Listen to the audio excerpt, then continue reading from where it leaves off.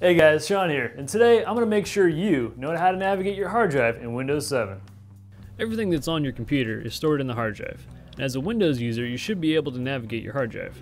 That is where Windows Explorer comes in. Windows Explorer is what Windows uses to navigate the hard drive. Not only am I going to show you hard drive navigation, but I'll be showing you safe hard drive navigation, because if you dive right in not knowing what you're doing, you could harm your system. To start off, there are many ways to navigate the hard drive. One is just to open Windows Explorer. Another is using the search bar from the Start menu and typing in C:. Or you can just click on the computer button from the Start menu. Then, to navigate the hard drive, just double-click the hard drive icon. And what we are seeing here are folders that have been installed either from the operating system or other programs. To give you an idea of the relationship between the hard drive and the Start menu, you can think of the hard drive as a library and the Start menu as the card catalog system inside the library, which references where things are, so you can find what you're looking for.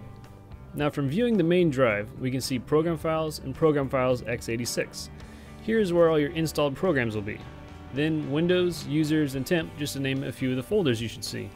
Now, from this location, you should not cut, move, or delete anything.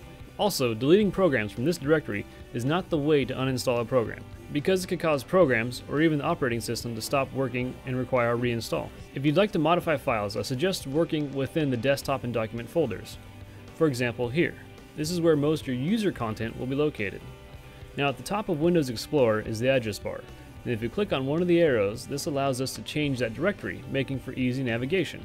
And just to the left of this is the back and forward navigation buttons. Also, if you'd like to see the full address of the location you're on, just click on the folder icon to the left of the address bar. Now, if I was in my Pictures folder and wanted to view files in a simpler manner, I'd just click on the Change View arrow at the top of the window. Then I move the arrow up or down until I find a style I like. Also, next to the Change View button is the Preview pane. By pressing the Preview pane button, this opens and closes the Preview pane, which is nice if you have small icons and like to preview each one. Then at the bottom of the screen is where you'll find details on the file you have selected. For example, size, date taken, and dimensions. Or if I was viewing text, for example, and wanted to sort by date, I could just click on the Date tab. From here, I can sort by size, type, and name. And there you have it. You can now navigate the hard drive using Windows Explorer.